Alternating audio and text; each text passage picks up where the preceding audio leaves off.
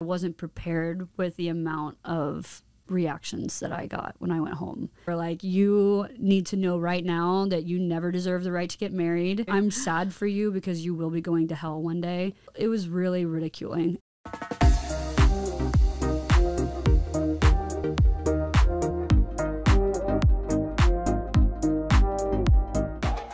Welcome back to another episode. My name is Kirstie Pike. And I'm Christine Diaz, and we are the hosts of the original podcast, She Comes With Baggage. So last time Christine showed her coming out story, and now it's my turn. I am very nervous. I'm a little sweaty. You're going to do great. Thanks. You're going to do great. Back at it again. Back at it. So, now that I revealed so many details about myself that I honestly haven't talked about in a really long time, we can start with you. Great. So take me back to a young Kirstie. Well, before we go too much into it, I just think it's funny that when we started doing this podcast, we came in, you had heels, you were wearing all nice outfits, and now look at us, just covered in blankets and hoodies. And I'm like, this is setting the tone for this conversation right now. I feel like we need to be in our cozies. I like it. It makes you feel already comfortable. Not the girl's sweater. I knew that this was what we were going to be talking about today, so I wanted to represent. I was trying to represent with my girl's crew neck. I love it. I approve. I approve. Perfect. Yeah. I'm glad you approve. I'm here representing all the girls, you know what I mean? So yeah, what do you want to know?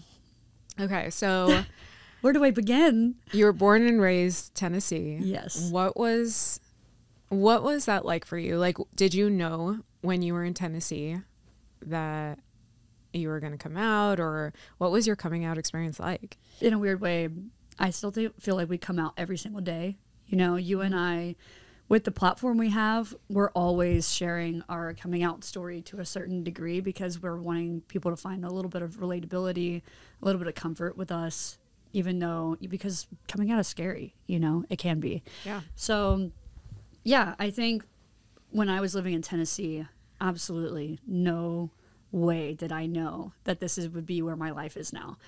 Like, if I didn't have visibility, you definitely didn't have visibility. Yeah, where I'm from, I was born in Memphis, and then I grew up about 30 minutes outside of Nashville. It's in a town called Murfreesboro. And in Memphis, definitely, that was not a... Also, didn't they just pass a law that you could publicly be out? Yeah. Because you couldn't Not before? Even just a few months ago, Murfreesboro passed took away the law that says you could not be publicly gay in Murfreesboro. That's insane. Just a few months ago. That's insane that still exists. Like, that just kind of goes to show that's where you grew up. Yeah. So Memphis was definitely, I was just so young when I lived there that I didn't know what even liking people meant, right? Then we moved to Murfreesboro, where I still had no representation at all. There was never a conversation about queer people. And every now and then you would hear someone say, that's so gay, or talk about gay, but it was always in a very negative connotation, and no one actually explained what it meant, right? They just said, that's so gay, or talking about either a gay man too, right? Mm-hmm. And then if they were talking about a gay man, it was always something really negative, or they were, gossiping. And Southern gossip, they're always like, bless your heart, but that really means like we're talking shit behind your back. Absolutely. Yeah. So my understanding of what being queer was that was not an option, because I did not even recognize that was a possibility. That was just never talked about. I mean, not even just people that are in the LGBTQ plus community, but like even Hispanic people or Asian people or anyone. Like, you really didn't have anyone. No, there's barely any diversity where I'm from. There was white people, black people, and if there was any kind of Latin representation, it was always a very stereotypical kind of jobs where it was either in construction, lawn care, landscaping. No one. Yeah. So there was no diversity at all. And I've shown you pictures of my high school gatherings and stuff where it was a majority white cis people, right? And whenever it came to being LGBTQ, there was just nobody. There wasn't anyone, no one that was out anyways. And so, yeah, I went through most of my adolescence years, young years, teenage years, all the way up until, you know, being an adult through college, had no idea that this was an option.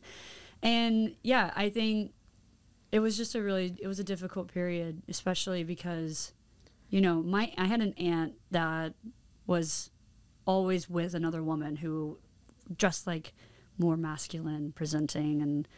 And growing up, our family always said that's her roommate. You know, she would even refer to this other person as her roommate. But that person was always in her life, and it was in our family's lives for years and years and years throughout my entire growing up.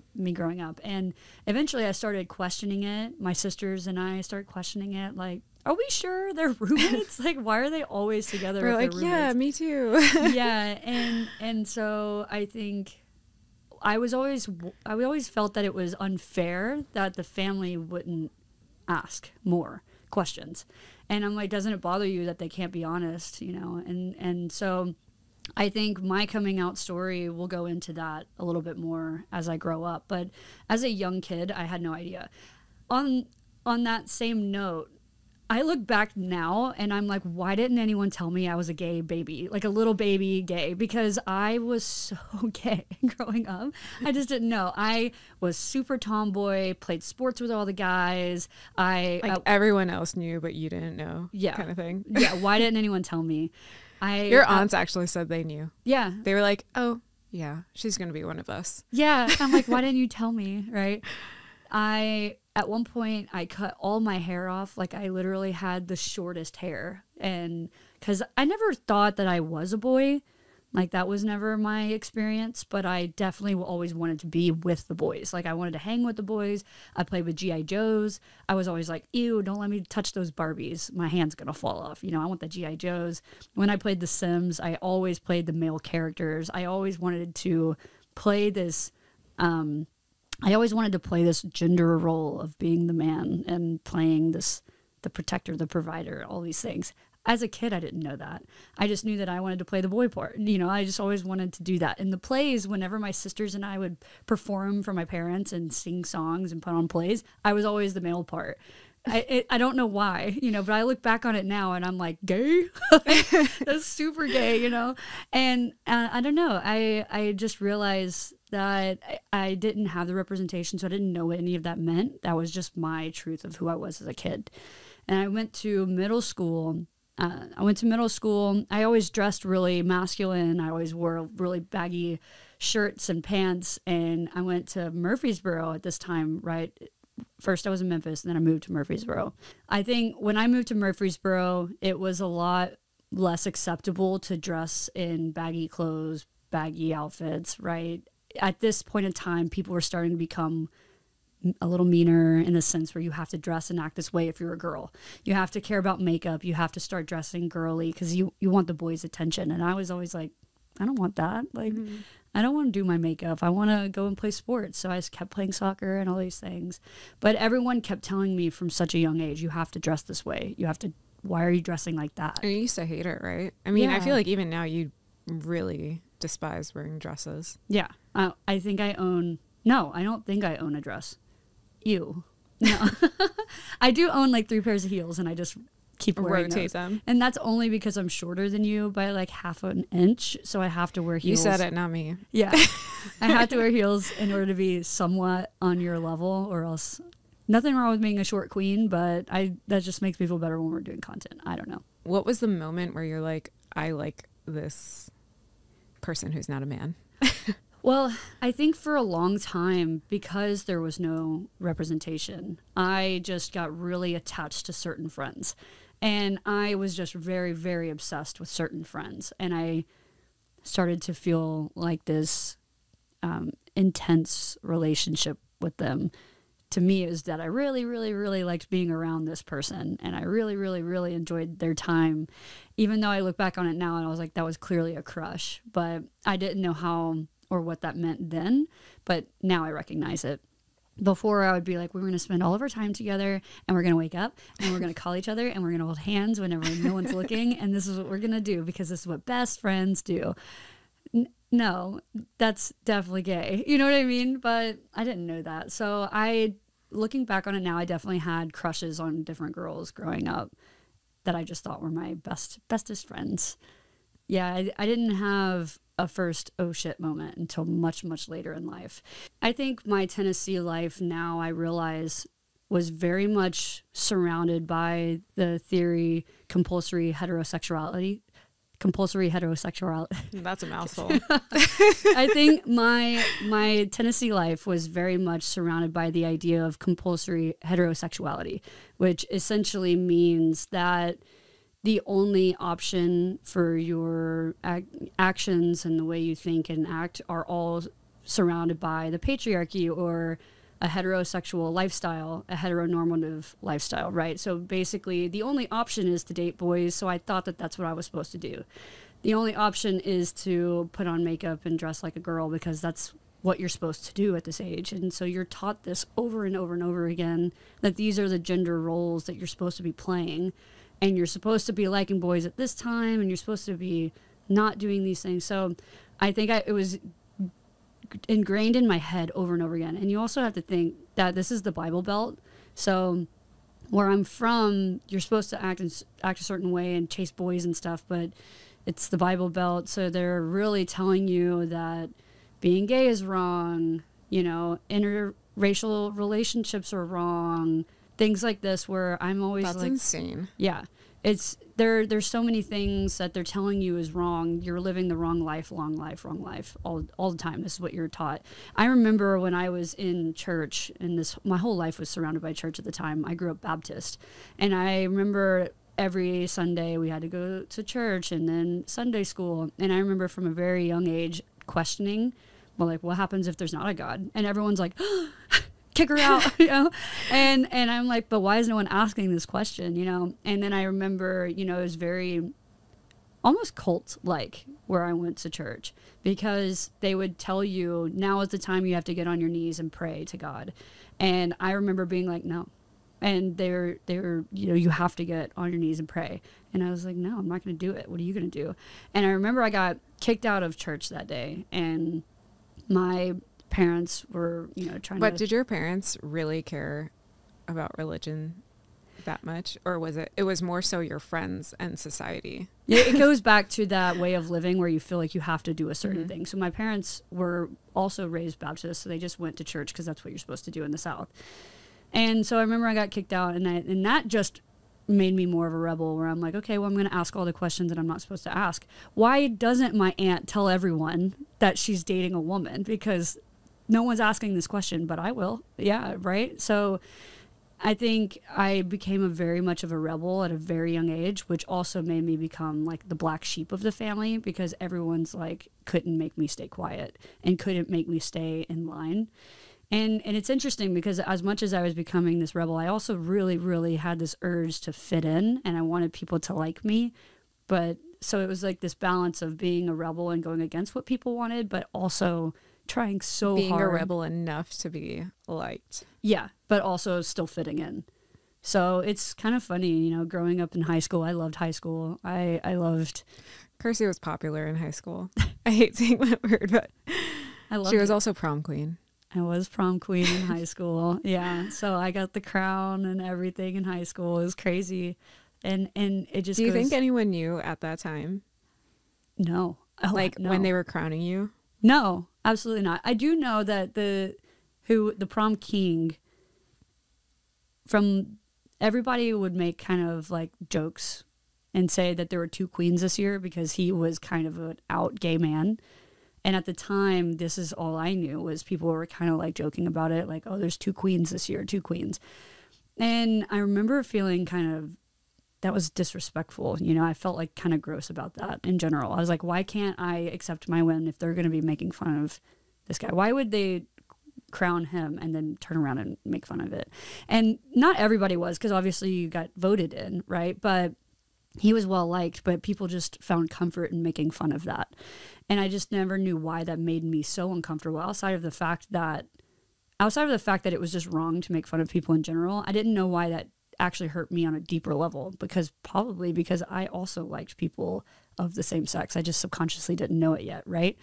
And I just remember thinking, oh God, what would, good thing I'm not gay, because what would people say about me, kind of thing. Coming out from being prom queen, I know you said I know this about you, but I know you left home.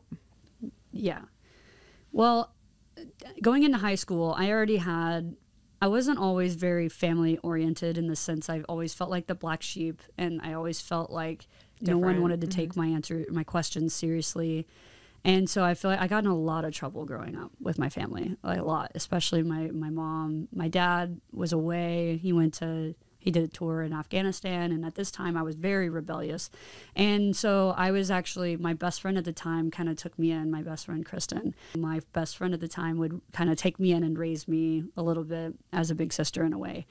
And I never realized then that I actually really loved the feeling of being taken care of, the way she would make me feel taken care of.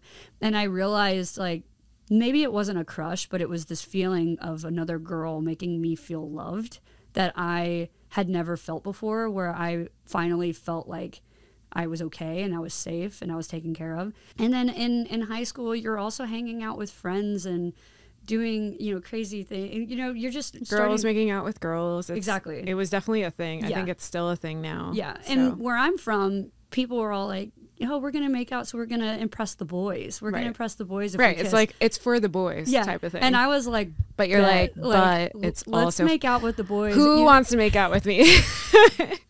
You're like, volunteering yourself. If there's a boy even near us, let's make out and just impress him.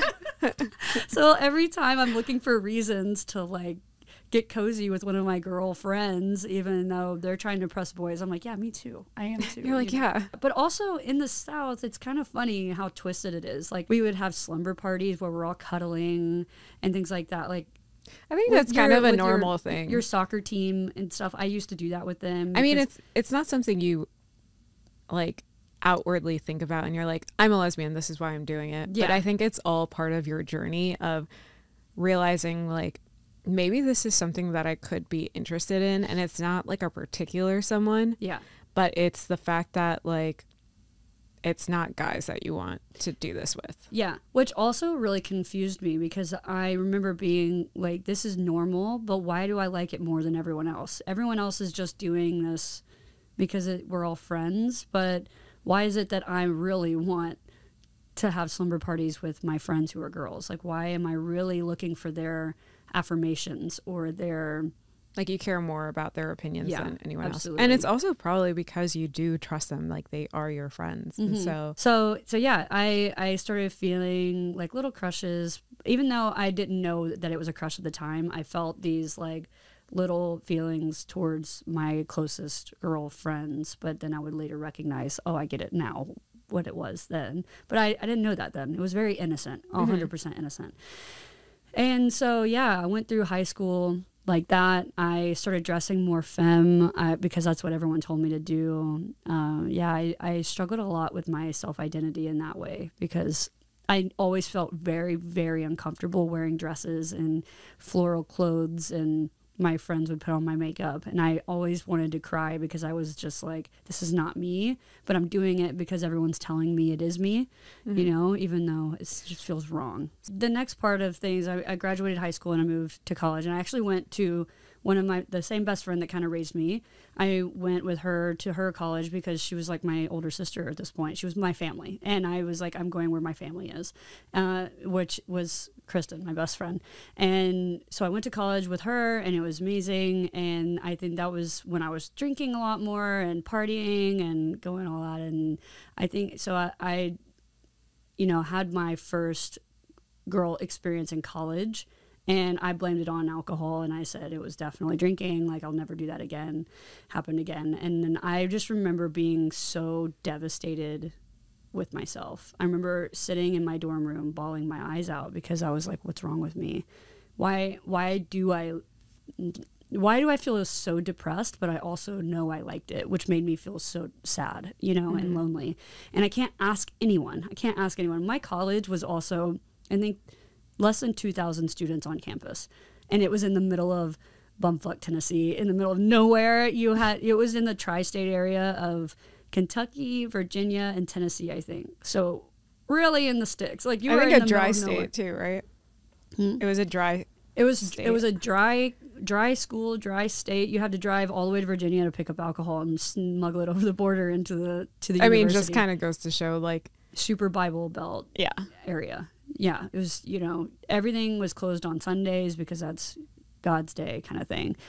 So my university was very small, and there wasn't a lot of representation. So I was super scared. I remember being really scared at being like, I don't like this feeling. Please make me straight, please, because I don't want to be like this. I'm so scared right now of what this means for me.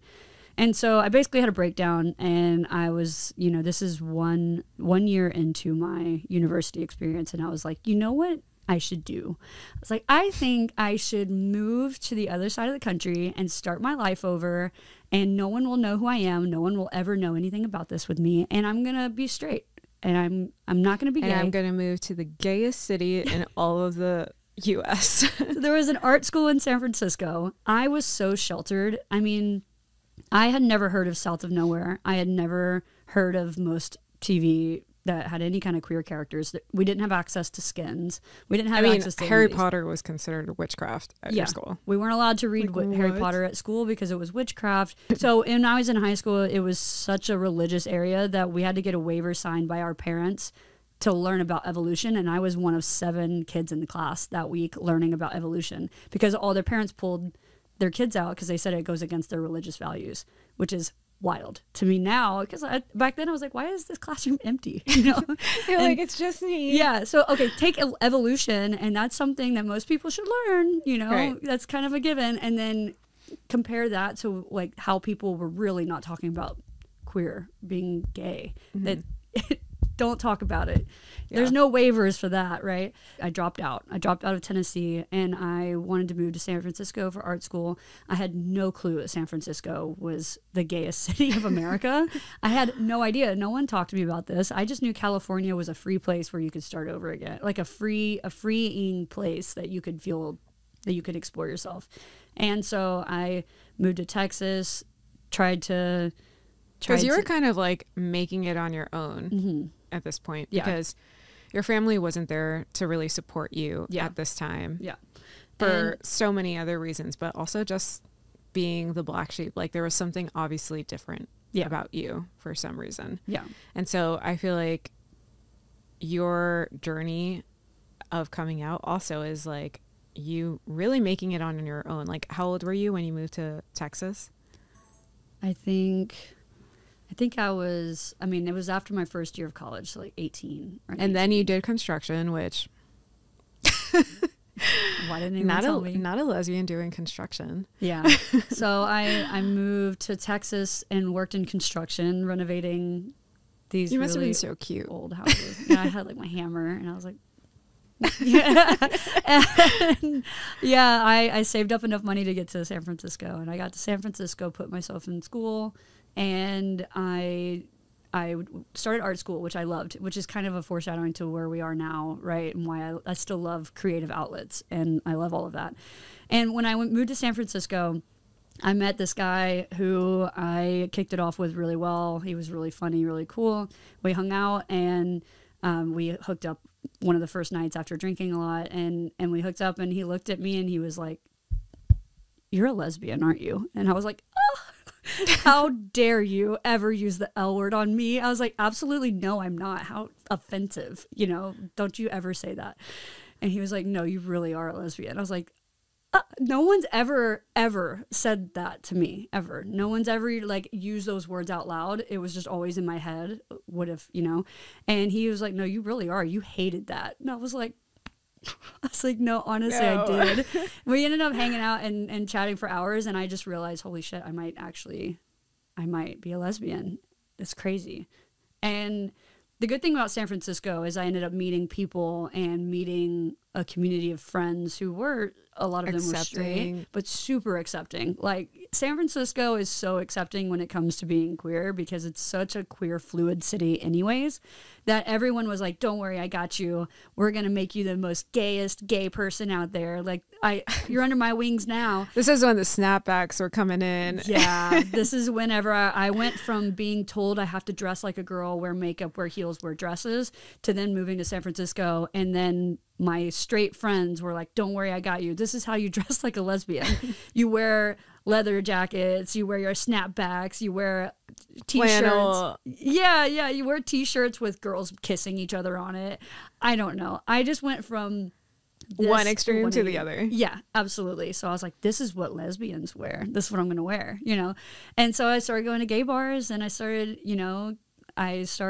meeting different people of different diversities. This is the first time I've met truly people outside of, just two different ethnicities. I've met people from Spanish backgrounds, Latin backgrounds, Asian backgrounds, from all walks of life, which was already so mind-blowing to me. And then I was opened up to the whole idea of different sexualities and what that means to different people. And I'm just like, this is crazy. I've never known. How are people not knowing this in the South, And I'm just like, I'm so glad I got out of there. And yeah, so basically I ended up working at the movie theater, which by the way is a great job. Loved that job growing up. That's still one of your favorite jobs. It is. You get free movies, you get free popcorn, you get free slushies, you get all the things, and you can just go to the movies anytime. Loved that job. And then you also get a walkie-talkie, which makes you feel really cool. Yeah, you're official. Yeah. So I actually met another girl there who was also openly gay at that time. And I wasn't out yet, but I met her, we kicked it off, and we were like seeing each other and dating, which made me feel more encouraged to come out. Yeah. I feel like it's always better when you have somebody there because at least it's not just you. Yeah. I feel like feels even more lonely, but when it's like at least your partner is also kind of challenged with the fact of coming out, it feels like there's someone you can talk to. Yeah, exactly. Because also my San Francisco journey was still surrounded by so many straight people, which nothing wrong with that, but I still didn't really have someone they can't to answer understand like the experiences that you're about to go through. Exactly. So we started dating, and that kind of encouraged me to finally, I wanted to tell people, I wanted to feel proud about it. I wanted people to ask me about my relationship. So I remember, again, I drinking a lot. I drink a lot at this period of time. I remember drinking a lot, and I called my sister, and I called her bawling. And I was like, I just have to get this off my chest. I have to tell someone. And I called my sister, Mariah, and I was like, I just have to tell you something. Please don't hate me. And I was like, I think I'm gay. I'm a lesbian. I've got a girlfriend. She was like, I've known that for so long. I was like, you didn't tell me. She was like, why? She was like, bitch, you are so gay looking. Look at you right now. And I was like, you're rude, first of all, but thank you for not disowning me. And she's always been my rock a little bit with my family. I think she's always been someone that had my back, and she's always just like, you're making she knew before you knew, and she's younger than you. Yeah, I'm the oldest, so. Yeah, she's always just been like, it's really not that big of a deal. Like, chill, you're fine. Oh, gotta love her. Yeah. My youngest sister was the last one I told of my family. So the next two that I told was my dad. I told him that I was lesbian, and he was like, okay, that's fine. He's like, I just want you to be happy at the end of the day. That's all I want. And I think I got very lucky with my parents' reactions to me coming out, because both of them were very accepting. My parents were weirdly okay with all of that, like totally fine, which I was like, wow, this is great. And I think I purposely told my youngest sister last because my youngest sister was the most religious out of all of us. She definitely took her religious studies the most intense. Like Mariah and I lived together growing up in the same room. Like we shared a room, and we'd come home and after being rebels all day, and my youngest sister would put like Post-it notes all over our stuff with Bible quotes. Oh my God. Yeah. Like John 3:14, on our lighters, and on like my bottle of alcohol, my sister would put like, this is a sin. And I'm like, leave me alone, stay out of my room. But it's funny. So I think that all played into me being most nervous about her. But weirdly, you know, she was very open. It took her more time than everyone else. She was just like, look, I don't understand at all why you're doing this or why you feel like this is for you. But look, I love you, and that's the end of it, right? Like, I'm going to be here for you no matter what. So yeah, my family was pretty cool with it. Like, totally fine, which made me feel more encouraged to tell everyone else. Yeah. Yeah. The next day, I was like, that was a lot of emotional baggage to go through each family member and call them one after another and be like, ugh. The fact that you called everyone individually. Yeah. I would have been like, let's get on a Skype call, everyone. I have something to say. I have a PSA right now. So this is how it kind of led into my next thing. I did not have the emotional capacity to call each one of my friends from home and tell them absolutely not. So I was like, you know what has a massive platform? Facebook. So I got on Facebook and I literally got on the status of Facebook and I was like, I said something along the lines of, I have something I need to get off my chest. I'm gay. Boom shakalaka. And I posted it. And literally everyone that had ever followed me my whole life saw that status and it got a lot of acceptance, which was really nice. But all my cousins found out that way, my aunts and my uncles, my old friends from high school, everybody, right? Everyone. I guess in a way, like, that's kind of nice too, because you don't have to go individually to tell them. And so, like, if they don't accept you, I mean, you kind of know why, because you said it publicly to every single person. Yeah. Well, I also had no intention of going back to Tennessee anytime soon. And I think 90% of the people that followed me were from that side of the world. So I was like, I'm over here. I'm chilling. You can't reach me in California. Eventually, I did want to go back and visit my college friends. That's where my best friend still was. You remember, like, Kirstie still lived there. So I wanted to go back and visit. And I remember I went back and visited. And this is after many months of me dating a girl now. I was... You're feeling a little more comfortable in who you are. And I'm dressing how I was dressing more more tomboy for sure. I was starting to feel myself more and feel empowered with my own self journey and coming out. And so I thought I got a lot of acceptance through the Facebook status. No one really said anything really mean. So I thought me going back to Tennessee would be really cool. I feel like people would finally take me for who I am. And I think that I wasn't prepared with the amount of reactions that I got when I went home.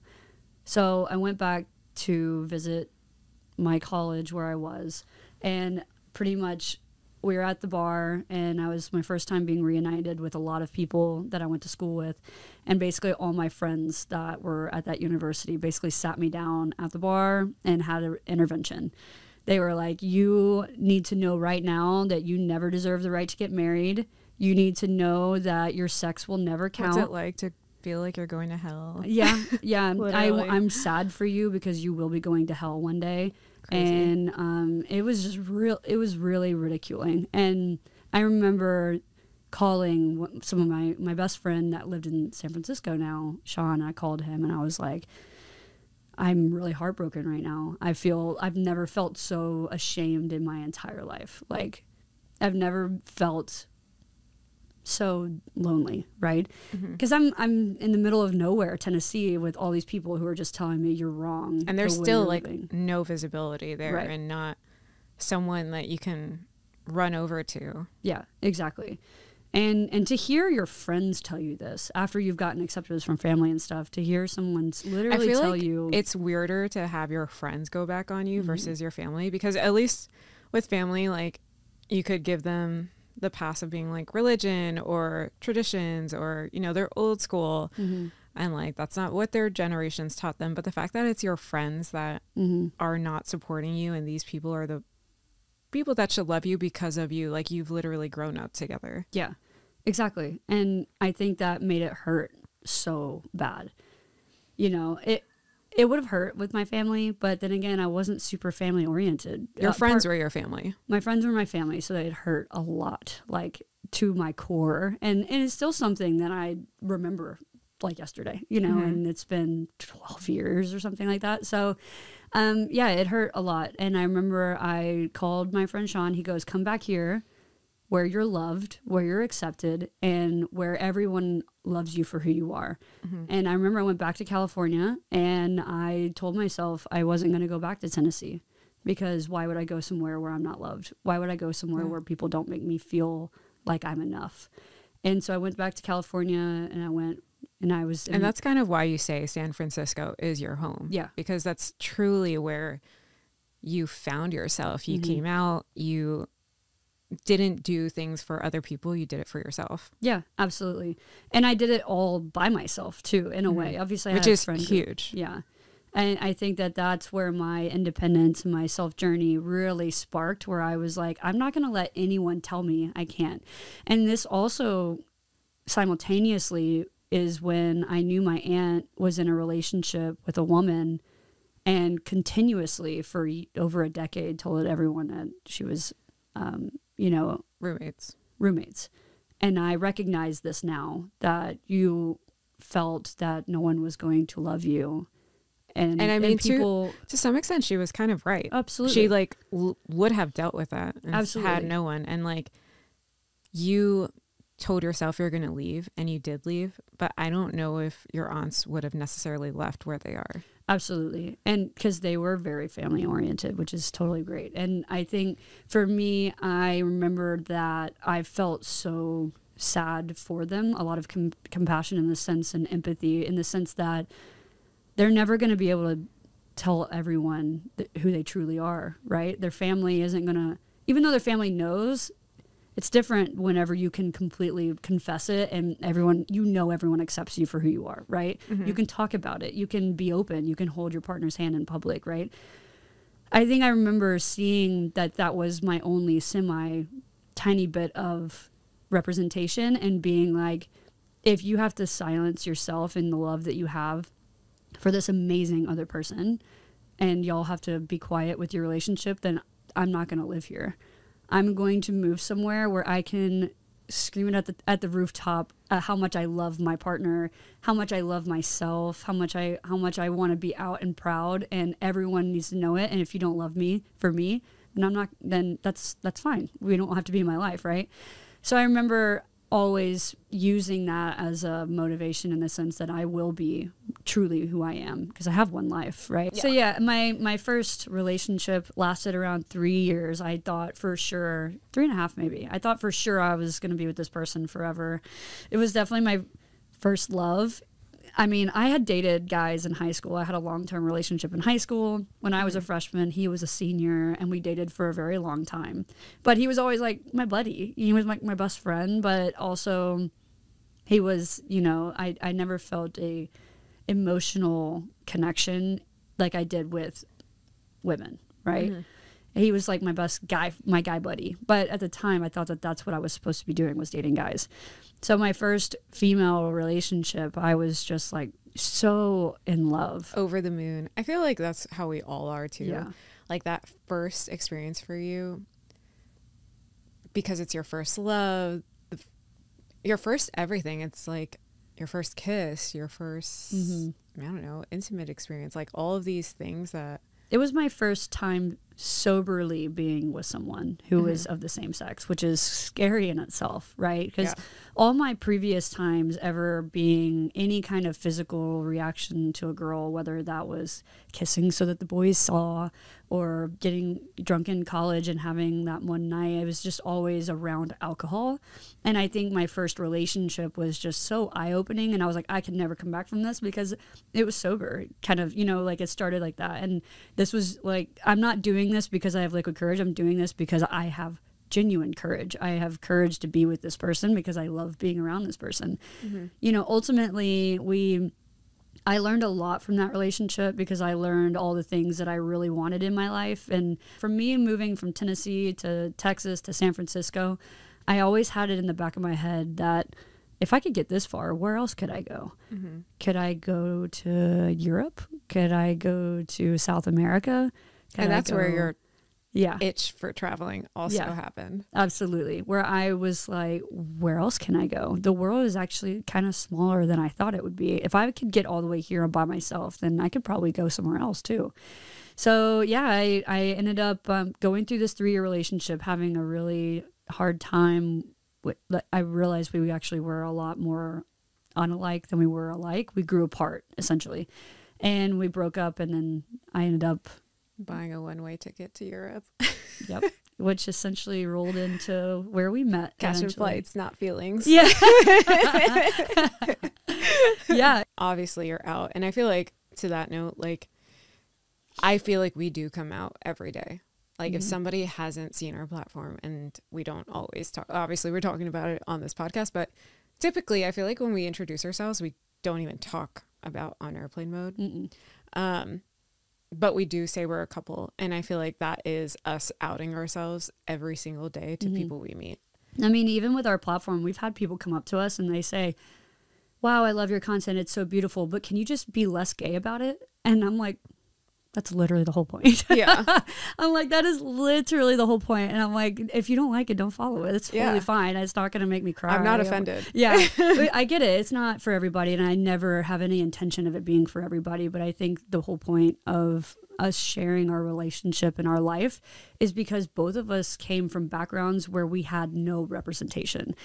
And maybe I look now, and if I was a kid now and I saw all these social media platforms or representation in movies and TV and books, would my life have been so confusing? And would I have ever felt this? Would it have taken lost? so long? Like, I mean, even my trajectory from 11 to college, like 8-9 years. Yeah. I struggled with coming out. It was like not the most pleasant experience. Yeah.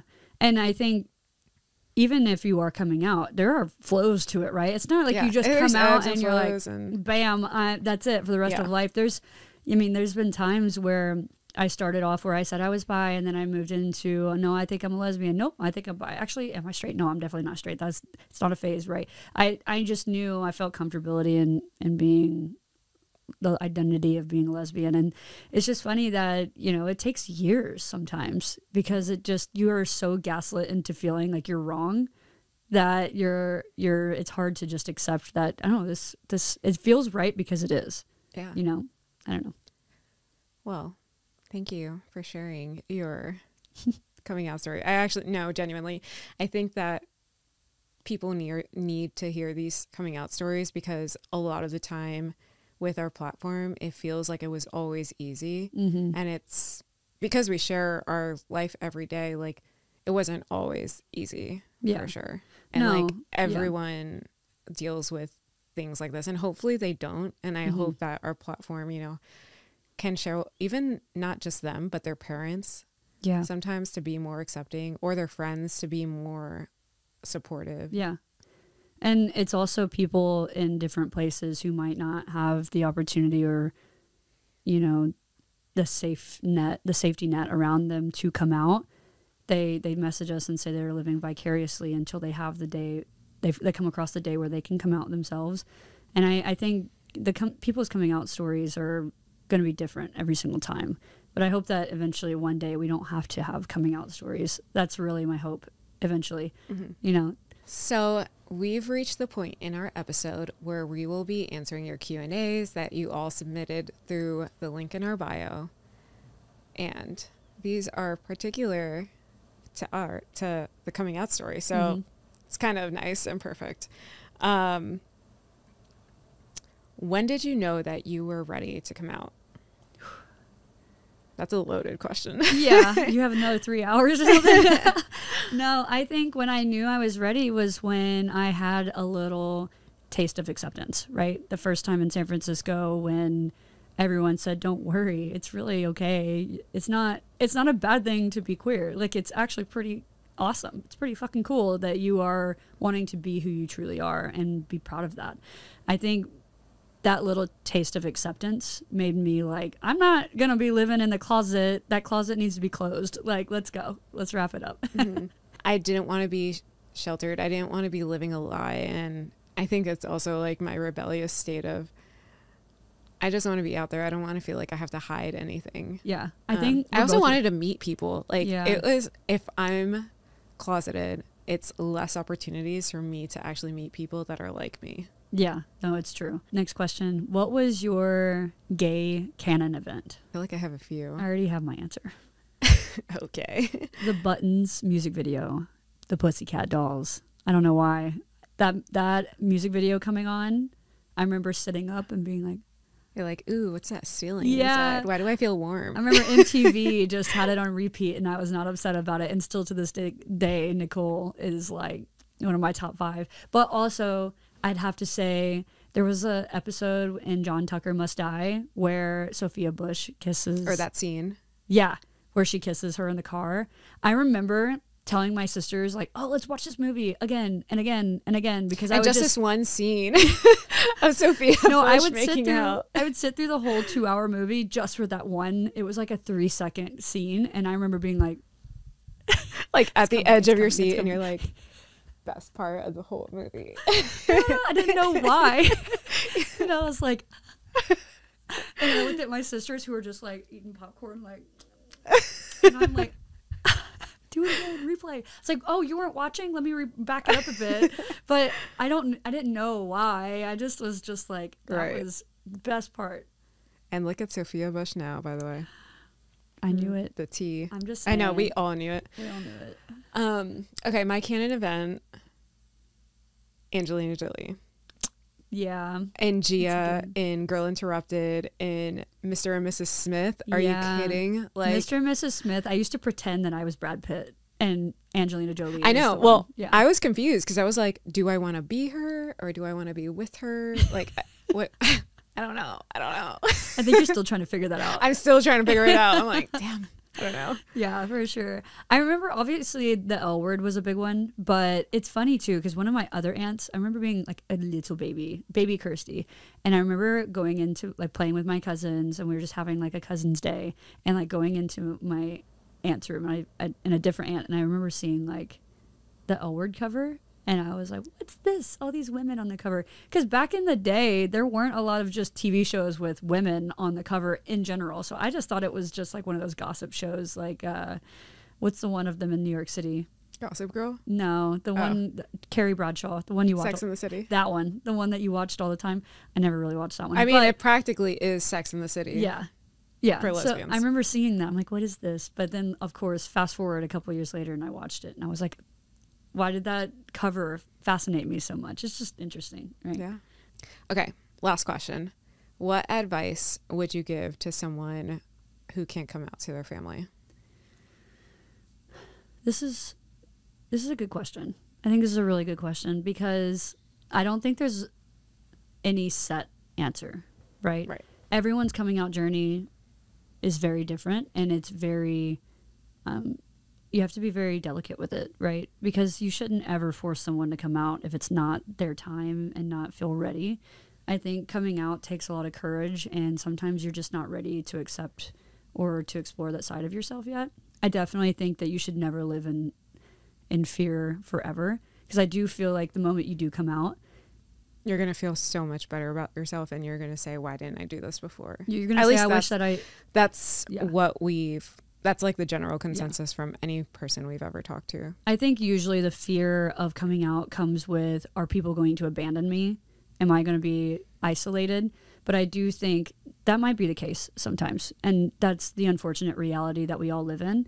But I think the other reality is that when you lose certain people, it leaves space for new people to come into your life and fulfill those places where others made you feel like less than you are. And so I think that when you do come out, it's like you said, you're actually giving other people an opportunity to love you for who you truly are. Mm-hmm. And so I think that, it's always worth a chance and letting people know that side of you.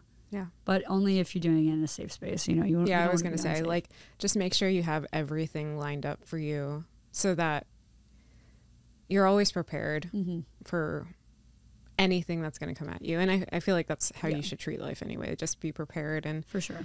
Do it when you're safe and when you're ready. And I think the nice thing too is if you're in the process of figuring out what to do next, follow people on social media, like not just us, but there's so many queer creators out there in all different backgrounds and verticals of the identities industry. And everything that are figuring it out. Absolutely. Who aren't even just expressing their sexual orientation, but they're also expressing different gender identities and gender norms and things like that. I think that it's really important to find people who you truly connect with, because that's going to ultimately make you feel the most seen, and DM them. I think most people have platforms because they want to help. So find them, DM them. They can probably lead you to people who will make you feel most accepted in the first place. So yeah, I think those are some good pieces of advice. Thank you so much for tuning in. Please be sure to like and subscribe if you're enjoying this podcast. And if you want to submit some future questions, you can go on to our link in our bio on airplane mode with 2 underscores, or at Kirstie and Christine.